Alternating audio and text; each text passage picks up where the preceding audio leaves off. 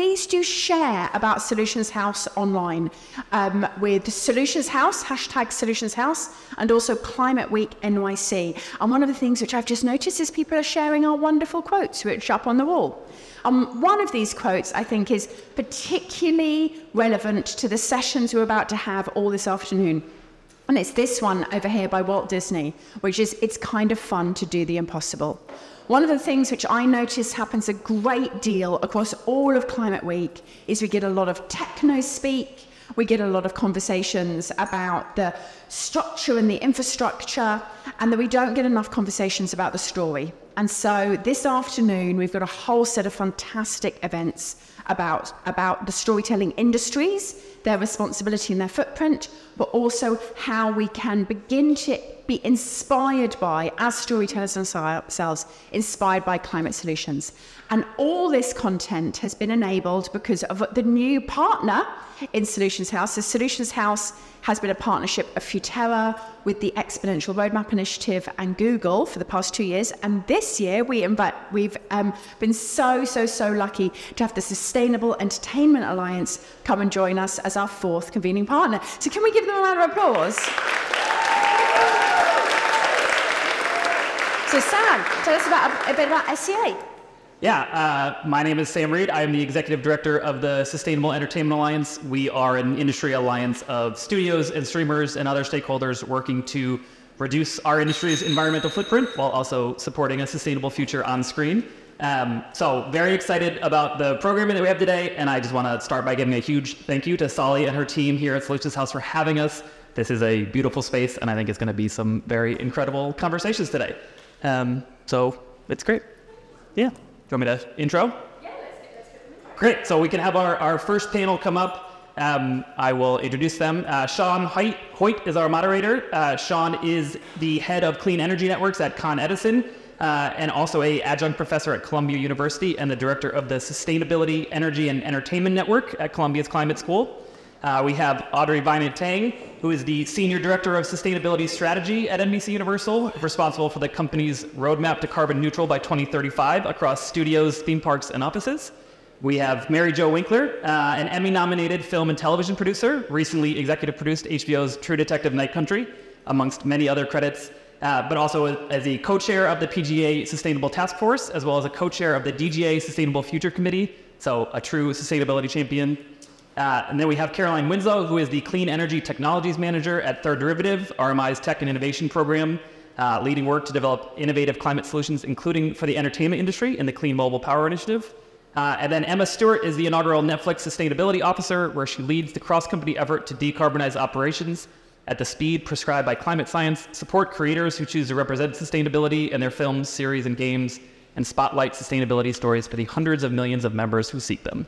So, Sean, I will turn it over to you. Thank you all. Thank you, Sam.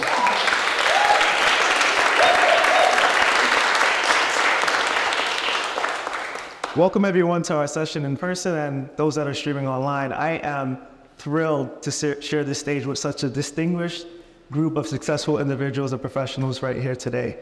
Before we begin, I'd like to also thank the Sustainable Entertainment Alliance, Futerra, and their partners for making this conversation possible during Climate Week NYC. In science fiction and movies, we use energy as a catalyst for transformative change that shapes civilizations. Think of the spice melange in Dune, or the dithium crystals in Star Trek. Or how about the Infinity Stones in the Avengers? And who could forget about the Force in Star Wars? May the Force be with us all, given the climate crisis. Clean energy has similar transformative potential. It reshapes communities, politics, and daily life. It's not just about the watts and kilowatt hours, it's also about empowering communities, reducing inequality, and reimagining our relationship with the planet. As someone deeply rooted in energy and sustainability, it is my work and my goal to really develop solutions for an equitable clean energy transition. Today, we'll hear from experts in the TV, film, and production industry and how their sustainability efforts are influencing millions of people worldwide. So to set the stage, I'd like to start with you, Audrey, since you're sitting right next to me. Nice to see you. NBC is a powerful organization known for its extensive reach and influence in the media industry. Can you give us a broad overview of the current environmental impact of the film and television production? Yeah, definitely. Thanks for having me. So just to kind of set the stage, entertainment companies are very similar to a lot of companies in terms of, we have offices, data centers, buildings, which tend to kind of, in terms of emissions, consume energy. About 70% of our scope 1 and 2 emissions, for those who like jargon, or operational emissions, tend to come from electricity when we're thinking about buildings. But when we think about film and TV production, it's actually flipped. So the majority of emissions come from fuel, mostly fuel to move things like vehicles, for people and materials, fuel that goes in generators that powers our equipment when we're not on stage. And so that really makes it a lot more challenging, because for electricity, we have renewable energy purchasing, which is a more straightforward way of addressing those emissions. But when we think about fuel emissions, it's, every single, gallon that we consume counts, and it's a lot more complicated. And so for those who want to know a little bit more about production emissions and what the breakdown of those look like, in 2021, the now Sustainable Entertainment Alliance published industry benchmarks. And those are available on greenproductionguide.com or the newly minted sustainableentertainmentalliance.org. For those of you who want to dig deeper into the data, there's what does the emissions look like by both production type, but also production budgets and things like that. So lots of great data there. And so at NBCUniversal, we really kind of think of 3 key areas for addressing our environmental footprint. So the first one is reducing energy use and emissions, because of that aforementioned data that tells us that that's what we need to address. And so we've set the goal to be carbon neutral by 2035 across scopes 1 and 2 emissions. And we have actually to date reduced emissions by 30% compared to 2019, largely from renewable energy purchases.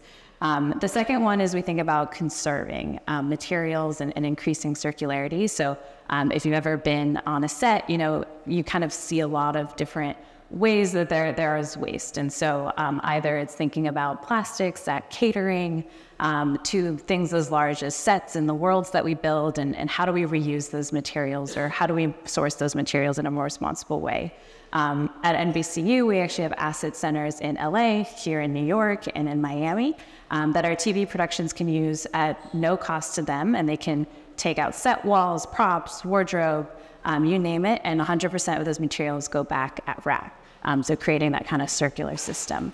And then the third one is we think about inspiring and engaging our audiences. So, although we, as a company that makes a mostly digital product, and if you think about it, a good movie is highly rewatchable or highly reusable. We have an outsized impact on audiences and on the content that we make. But there's a panel after us that's going to address that, so I'm not going to get too much into it. But my colleague, Kimberly Burnick, who I don't know where she is here, but she's going to talk a little bit more about the Greener Light program at NBCUniversal that thinks about integrating sustainability from script to screen. So really thinking about the content side of things. Thank you, Audrey. So on the topic of reusable movies, if that's a new term, I'd like to jump over to you, Emma. And if I'm allowed to ask, are you allowed to tell me what your favorite show on Netflix is? No. But I will. Although I was told that I was a little too spicy on my earlier panel, so I'm going to try and tone it down a bit. Can my kids get a vote too? Whatever you like. Okay, they like Family Switch, which if you haven't seen it, is a hilarious film starring Jennifer Gardner. And the fun thing about that one is the production really embraced electric vehicles on set.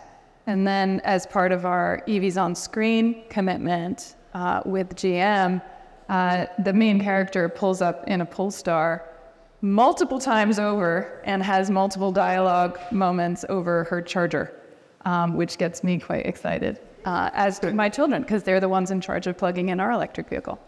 I would say right now my favorite is probably Virgin River, which is well into its 6th season.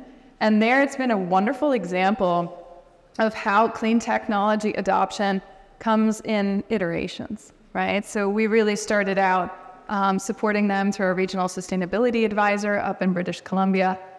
You have a nice enabling environment there where the provincial government actually discounts film permits for those who are cleaning up their production act.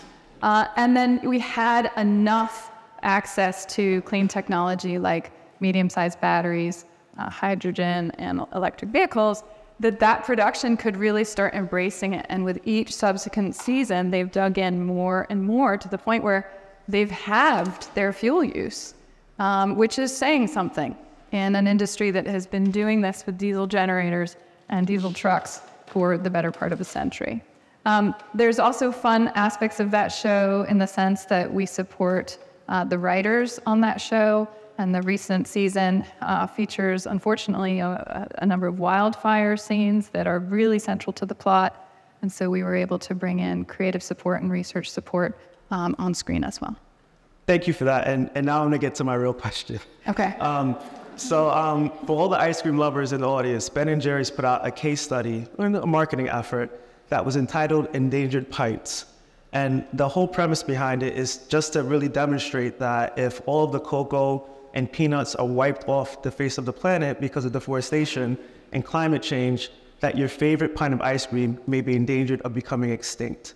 And it really piqued the interest of the audience that really care about their flavor of ice cream. So my question to you was, are these shows in danger of becoming extinct? Or why should the audience care about sustainable TV and production? Yeah, maybe we need a CITES list for productions, right? Endangered animals. Yeah, we've had a number of productions report back to us some meaningful impacts from the effects of climate change. Perhaps the most memorable was in Rebel Moon, which happily was able to go off-grid outside of Los Angeles, but still use electricity through mobile batteries for 73 days of construction to construct that set. But there was a strange quirk in that we needed a wheat field. Those of you who have seen it will remember it's really central to the plot. And the wheat did not grow as predicted because the seasons were different than they had been modeled. Similarly, unfortunately, many studios saw impacts from the massive floods in southern Brazil, and cast and crew alike affected by that. So I wouldn't necessarily declare them on the CITES endangered list yet, but I think it's very much top of mind. Thank you, Emma. And Mary Jo, I'm going to kick it over to you now, as Emma spoke about things that could happen on set. So big fan of True Detective, just big disclaimer there.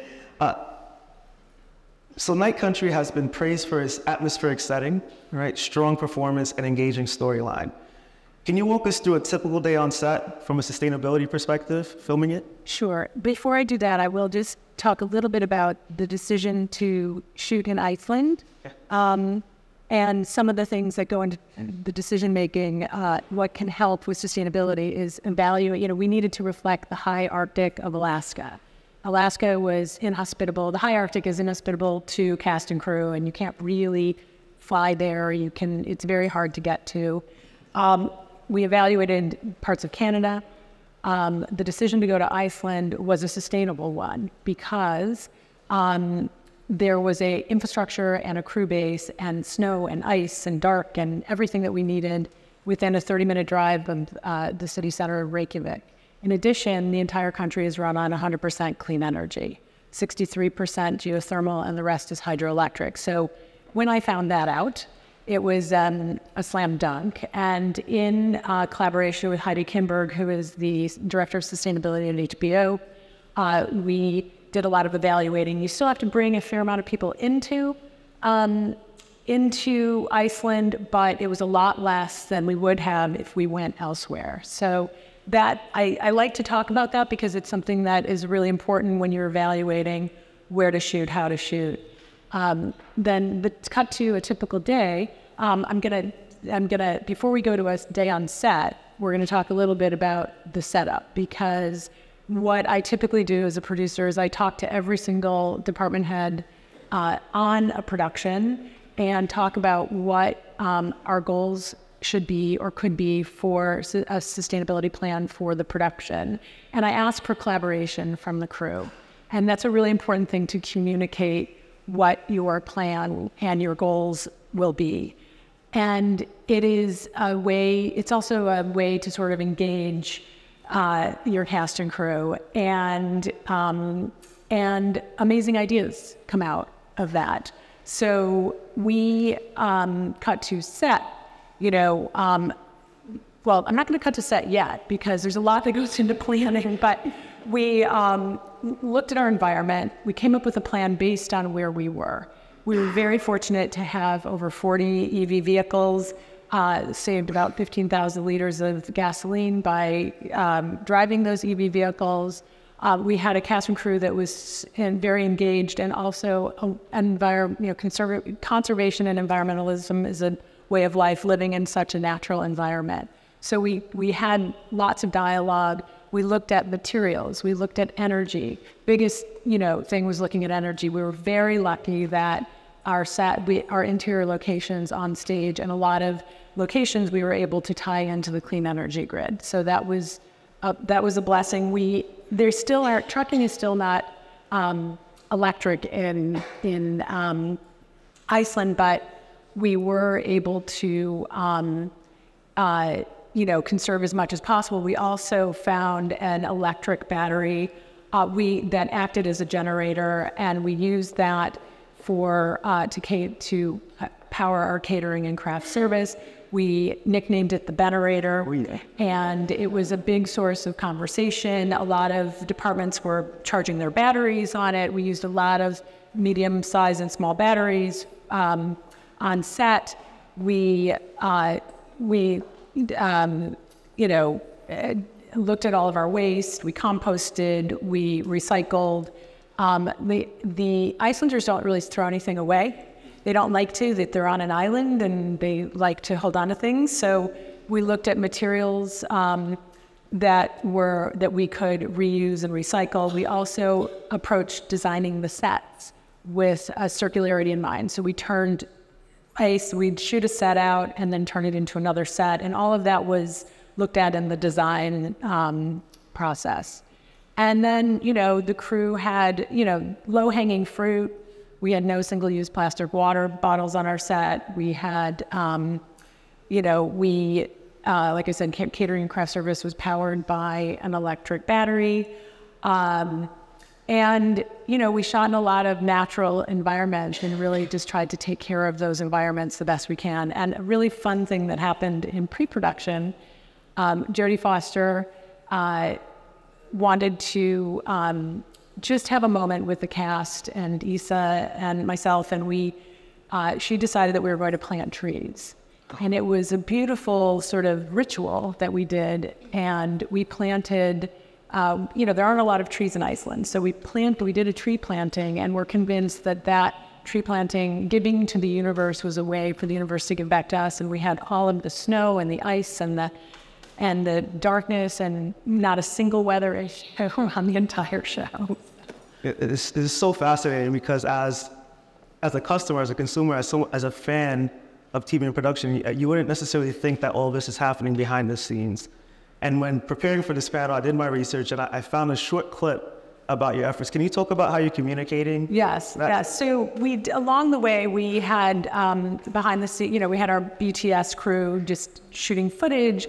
We interviewed everyone, and in collaboration with Heidi, we sort of, decided that we were going to do a behind-the-scenes video. So it's a pretty comprehensive video of the measures that we took in our sustainability efforts. It also showed that, our entire cast and crew was really supportive, and I do believe that when you bring sustainability into a production, it forms community. And just the idea of talking about it, engaging with it, implementing it, and the successes of it are really important. And it's important to communicate early and often throughout the show what your successes are, and then to culminate with a piece that can show everybody else what we did is a very powerful form of messaging. Yeah, my vote is to include it on the trailer because it will make people watch it 10 times over. So Caroline, I'm going to jump to you. We heard Audrey mention that across featured films, the biggest carbon producer is in the transportation through fossil fuels. All right. Decarbonizing production is going to require innovation. Can you talk to some of the innovations that you've seen from Third Derivative or what you're working on in this space? Yeah, definitely. So fuel on a set has massive impact, both for transportation as well as powering diesel generators, unless you're in Iceland and can tap into geothermal and hydro there. But before looking at how to power the different requirements on a set, I think first and foremost, we like to start with energy efficiency. So where can you reduce the demand for power across a set? That can be things like trailers that are powered with solar. Ideally, those have super efficient HVAC systems in them. So whether you're in a hot or cold climate, the cooling or heating is not drawing significantly. You can put in smart systems, something like a Nest to be really monitoring heating and cooling only when required, using LED lighting, for example. So there's a lot of opportunities to leverage existing proven technologies to draw down that demand. Based on our analysis, with current technologies available in the market, there's about 30% opportunity to reduce that energy consumption. Then with the remaining power, which we've heard some of the technologies mentioned today, we've found that kind of the optimal solution set to replace diesel generators are either battery energy storage systems, hydrogen power units, or some are hybridized systems and use the two in tandem. And what's really cool about these is they have the potential to be zero emissions power. So for battery, if you plug it into a grid that's fully charged via renewables, that's a zero emissions power solution. And then hydrogen power units, if they're powered with green hydrogen, which is produced using renewables, that has zero emissions potential as well, and is fascinating for those that aren't familiar. It essentially splits hydrogen and the byproduct is fresh water. I know Shannon's drinking some water that's come straight out of the tap of a hydrogen power unit before. But so we, together with Netflix and Disney, launched what's called the Clean Mobile Power Initiative, because we heard from the industry that while there were some solutions out there, there weren't any clean mobile power solutions at the scale required for the industry, or that met your guys' unique mobility or size or power requirements. So through that, we've launched a broader initiative that's working both with studios and streamers like Netflix and Disney, as well as supplier partners we've just brought on to help with the distribution, which includes MBS Group, QOJ by Sunset Studios, and Sunbelt Rentals. And then Third Derivative, we are a startup accelerator program. So we've brought on 10 companies that have either these hydrogen power unit, battery, or hybridized systems that can really deploy units that meet the needs of the industry. So we're working closely with them, as well as all the partners I noted, to really test these solutions, bring them to productions and market. And we're really focused on that, medium to large scale. So specifically, 300 kilowatt hour units with 90 kilowatts of power that can be pulled behind a trailer, and hopefully, deploy here quickly. We're going to be doing testing over the next 8 or so months. So hopefully they'll be more readily available to be utilized in productions. So Caroline, we're going to need some additional nicknames. Maybe you team up with Mary Jo to get better some other friends. On the topic of energy, that's obviously the industry that I'm most familiar with. What types of technologies are you seeing, Mary Jo, or Caroline, Emma rather? What types of technologies are you looking at on set? And what kind of are the drivers? In New York State, we have one of the most ambitious climate laws at the state level called the Climate Leadership and Community Protection Act, which sets goals and targets for New York State to hit its carbon reduction goals. And at Con Edison, we provide financial incentives to our customers so that they are able to adopt these technologies that Caroline was talking about. The energy efficiency technologies ranging from lighting to refrigeration to controls to clean heat technologies through heat pumps, as well as geothermal, right? But what are you seeing on set? Because these sets are microcosms of the entertainment industry. Yeah, I think we're seeing the need for to accelerate clean mobile power, the ability to use clean mobile power on our sets. It's somewhat fragmented right now in that there's bits and pieces. We're in a transition. We'd like to get out of the transition and make it, a mainstay, because there's bits and pieces and batteries and solar trailers and, piloting different generators and hydrogen and all of those things. But it needs to be consistent, and we need it on a mass scale. We really need to accelerate that if we're going to make a dent. I mean, right now what we're doing is we're making clean mobile power plans with our crews and our department heads and talking to cinematographers about using LEDs and bringing down our, only taking what we need. There is renewable diesel in New York. We love to be using clean mobile power. Yeah, and actually to add on that, I think one of the biggest issues that we're seeing is that for the things that do exist on the market, like smaller battery units or solar power trailers, in some of the filming markets where we are, I mean, you can count on one hand the number of pieces of equipment that exist there that are available for rental.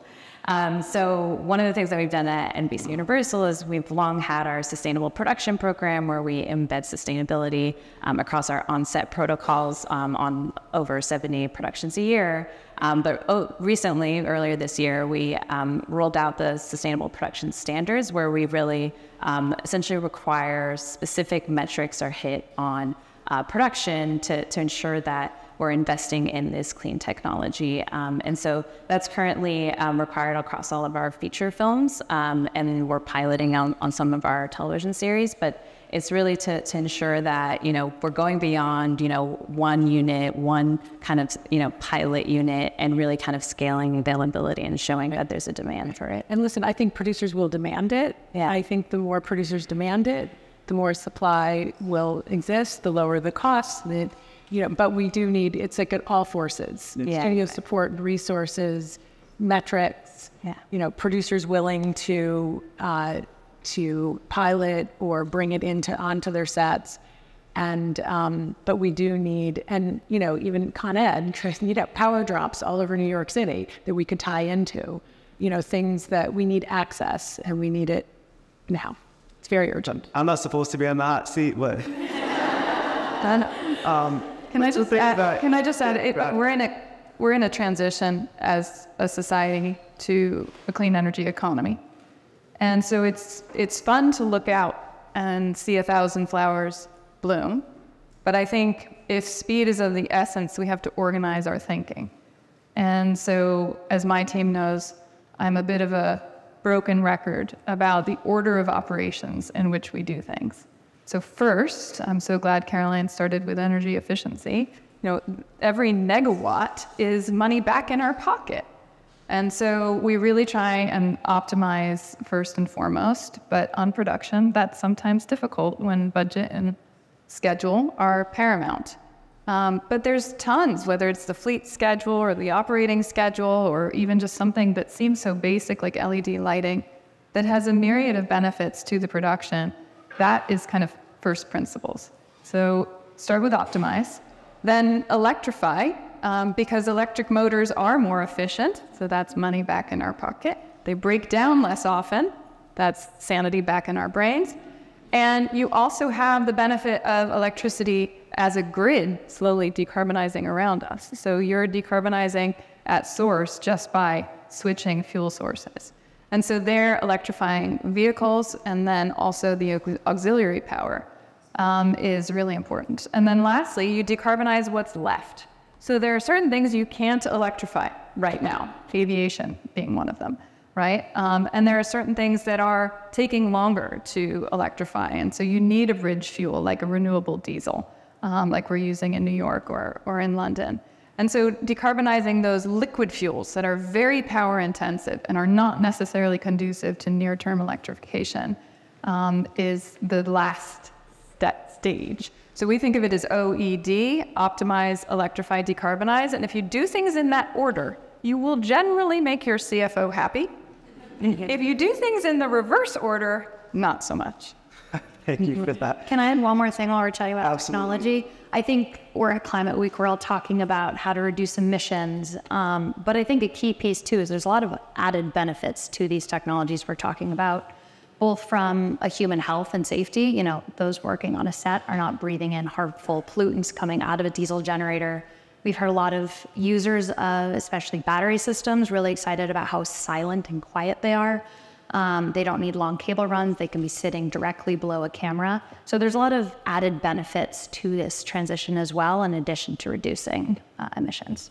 Agreed on all fronts. I'll stick with you, Caroline. On the topic of scaling up in partnerships, what have you seen in the market so far?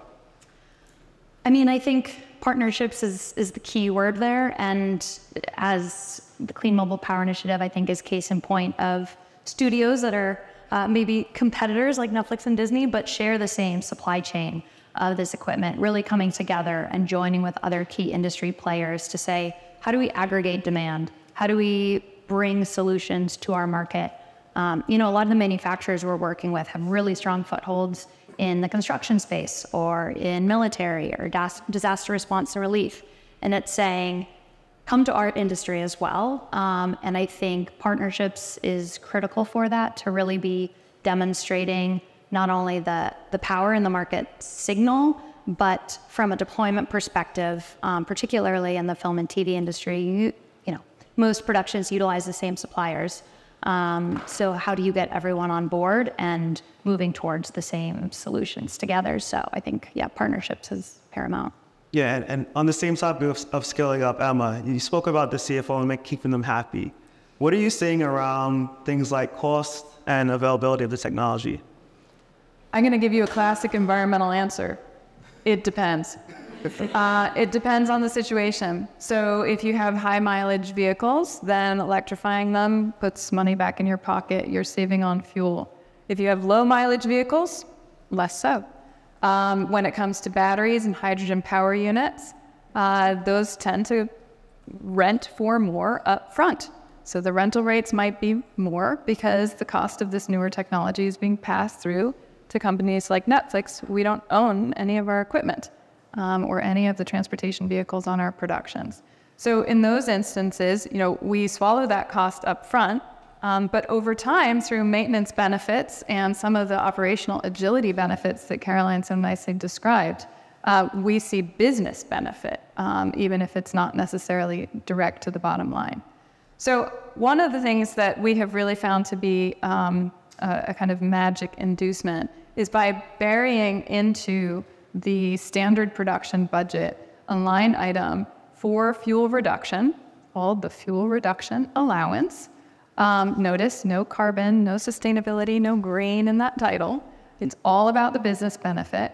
And based upon the number of shoot weeks that a given production represents, they're given a certain subsidy out of our sustainability budget.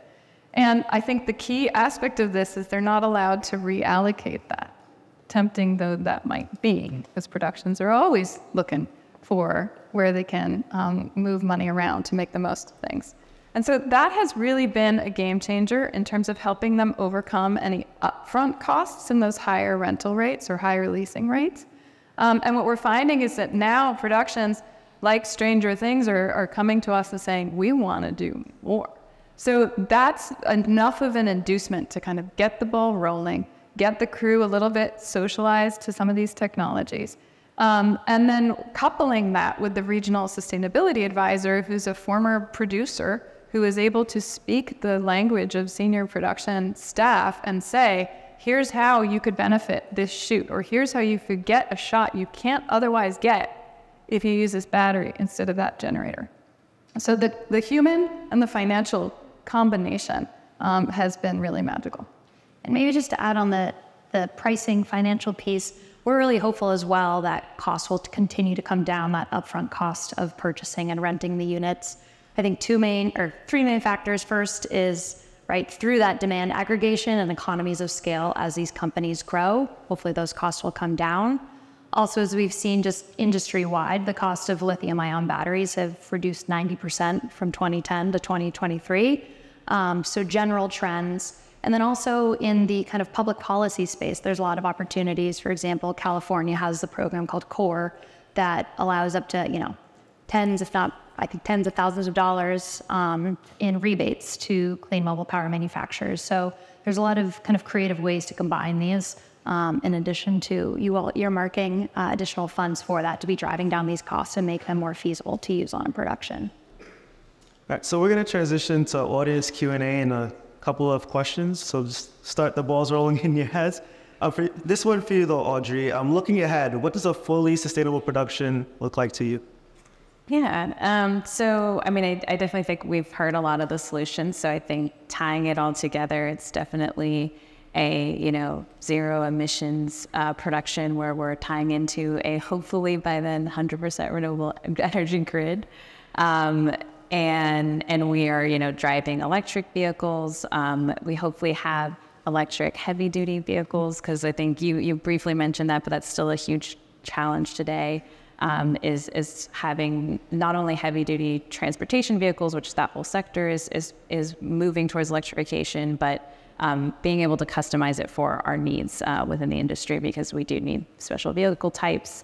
And then, I think Carolyn and team are going to hopefully unlock that large battery unit that we need for clean production power. And so I think that, that's definitely, the kind of rosy vision. But, we also want to think about, is it a healthier place? We're offering, food that people enjoy eating. Maybe it's locally produced food.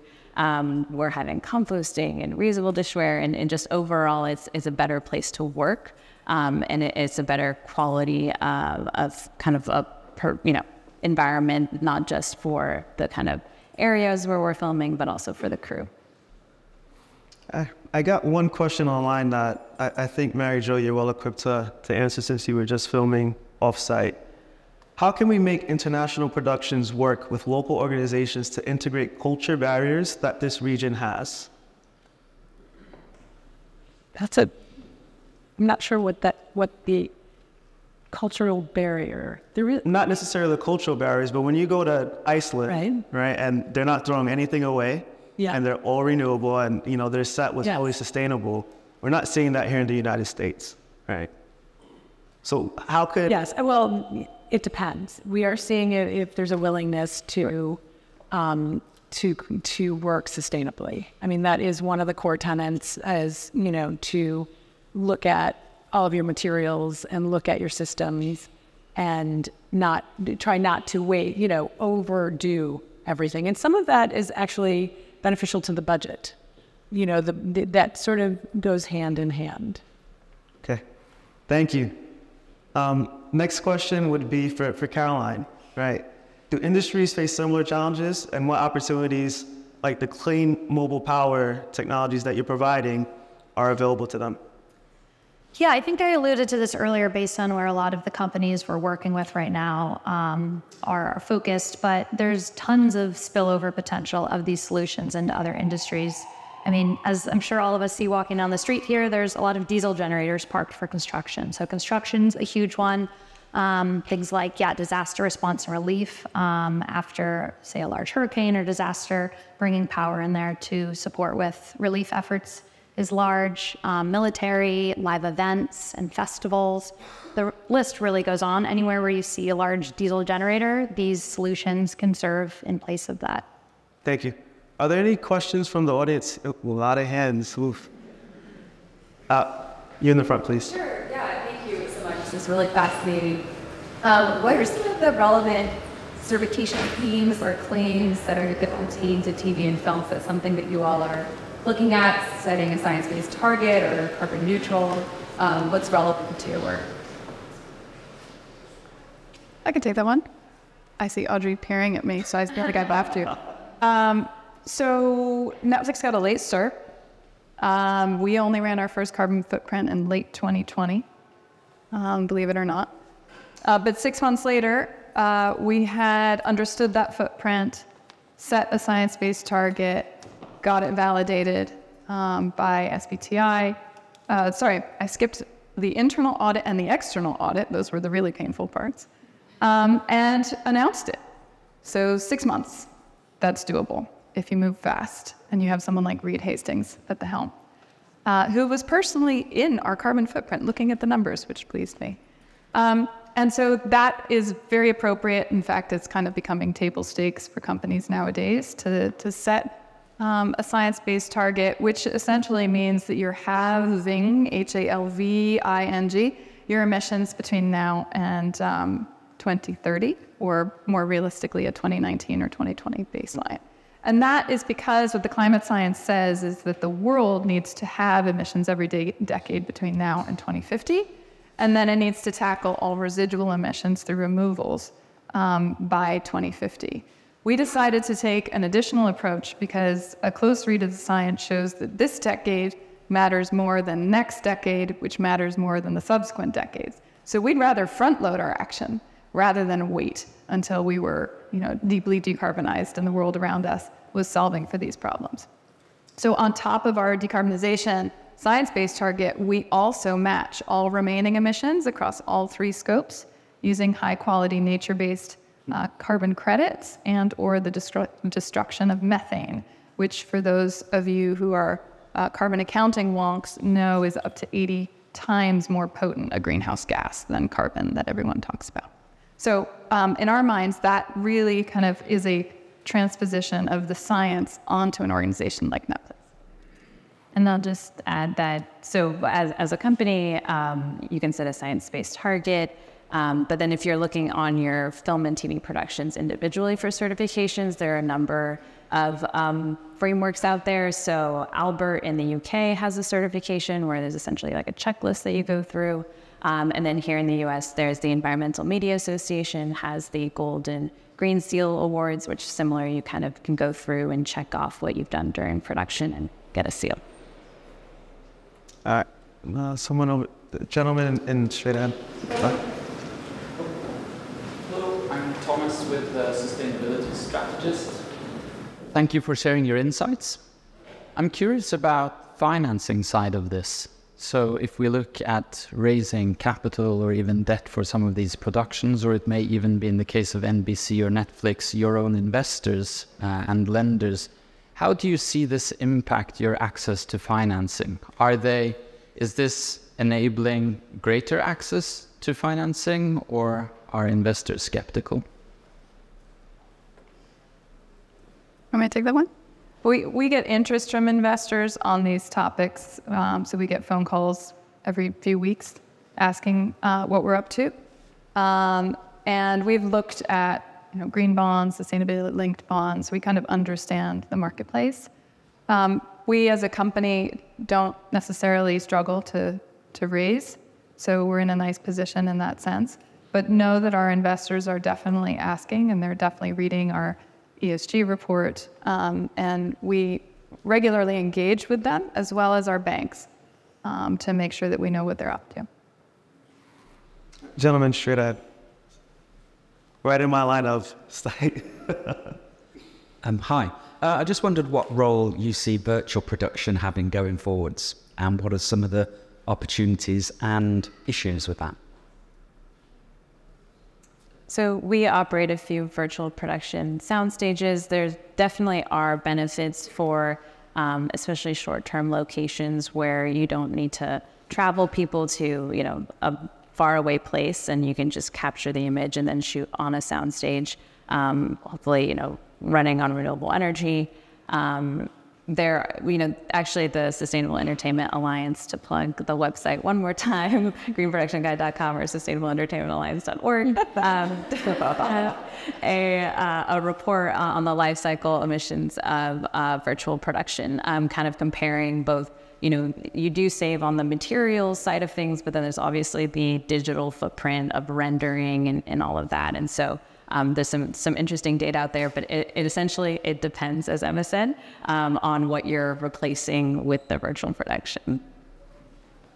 All right, far in the back one doesn't get enough respect. Forgive me, I think Audrey brought this up, but it was really interesting to hear about that you have kind of like a bank of resources for people with like set needs. If I'm correct. And I'm wondering, not to put you on the spot, but how often that resource is used. And there's a couple like mini questions included in that. If it's not being utilized, is it at risk for closing? Because I think it's a beautiful like solution. And then the last part of that question is, do you have any if it's not being utilized as in hoped, do you have any crazy moonshot ideas to get people more excited about using your resources from that bank? Yeah, so it is used on all television productions at NBC. So they always essentially shop the asset warehouse first and get everything they can. And really has everything. I mean, even like desks and office furniture, anything you can use. And so you go there first, and then you look for what you can't find later. And then as long as you bring everything back to kind of create that cycle. But I will say the team there is thinking about things like how do they create a digital inventory of what they have to make it easier. You know, everyone likes to online shop now instead of physically shop. So things like along those lines. But no, it is definitely used on all production. And so you're, in the back. Oh, wow, that came out hot. So a few of you have mentioned that you've got a lot of interactivity with your crew and the various people who actually take part in making these productions happen. But how much are you explicitly designing programs to either just empower, encourage, and say this is a celebrated part of becoming more sustainable within production as a whole? That's a great question. One of the things we did with Third Derivative and the unions in Los Angeles was hosted a demo day. So this was Disney and Netflix and Third Derivative and a number of unions. And we really kind of tried to step ourselves into the curtains and let the unions lead and invite their membership. We were turning people away. It was completely oversubscribed. And it was over the course of actually 2 days. We had hundreds of crew quite literally kicking the tires on this tech, or quite literally getting behind the wheel. And I can't tell you how gratifying it is to see crews say, this stuff is real, I can touch it. And regularly, our running joke at the office is they would say, can you please turn it on? I'd be like, no, it's on. And so that really conforms to what we hear anecdotally from set, is that the sound benefits of this in many cases are so welcome by the crew. And so it really, as Audrey was saying, is an enhancement to their office, which is the set. Yeah, if I can add to that, just from a producing standpoint, the Producers Guild of America has an inter-guild alliance, and we have started hearing from crew members. A lot of the unions now have sustainability committees because there has been an uprising and an acknowledgement of the world we're living in and the desire to be on a cleaner, less toxic environment all around. So there's a lot of communication around that, hence the reaction to the demo day. And there's a lot of resources out there for individuals, for crew members. The DGA has a pro tips, sustainability pro tips that you can go online and look at now that's very intuitive and instructional. And there's a lot of growing resources on the Green Production Guide and Albert. So there's been quite a groundswell. Yeah, actually, I was at a session yesterday with Dr. Ayanna Elizabeth Johnson, and I don't know if you were, well, you're nodding, maybe you were there too. But she said this amazing thing about how she was talking about induction stoves and electric heat pumps. But when you're, talking to people about retrofitting or changing things out, not approaching it like you're sacrificing something to do the greener thing, but it's actually an upgrade, right? It's a cooler technology, it's a newer technology, and we're hearing that from crews as well. A lot of my team members have told me, they've said that a lot of crews say, oh, when we have an electric battery on our set instead of a generator, it's like we got this new cool kind of like toy to play with. Like we often feel like we get sort of the leftover equipment from other industries, and so it's actually a really exciting thing for someone to learn and have something cool. Which in the entertainment industry, I think we should never underestimate the power of something being cool. That's right. All right. With that, listen, the science informs us with the knowledge about climate change. But as you've heard, it's the stories that force us to care, right? And it may seem like the problem is too big to solve, but as we open up, it's kind of fun to do the impossible, right? Please give them a round of applause.